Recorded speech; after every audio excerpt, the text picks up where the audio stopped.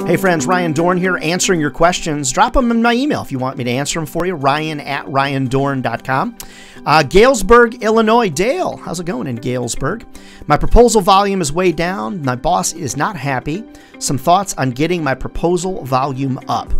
Dale, it's an interesting question, and I don't know all the intimate details of how your operation is set up, but proposal volume is directly indicative of meeting volume. So typically, if you prospect correctly, you've got the right meeting volume, you're going to get to the right proposal volume.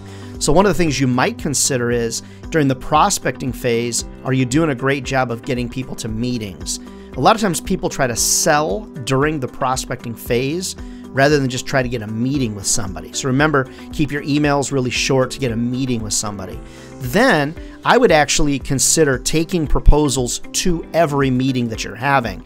So if it's possible, in some cases it's not, but if you're having a meeting on Zoom or video like we're doing now, make sure that you've got a process in place so that when you say to someone, what's a good next step, a proposal is always a good natural step.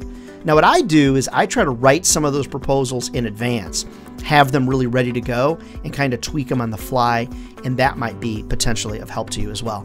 I mean, remember friends, if sales was easy, everybody would be doing it, and they're not. So we're either crazy or we found a career that will feed our families for a lifetime. Great question from Dale in Galesburg. Got a question you want to ask? Happy to answer it. Drop me an email, ryan@ryandohrn.com, and you can find out more about me and what I do online over at ryandohrn.com. We'll see you next time.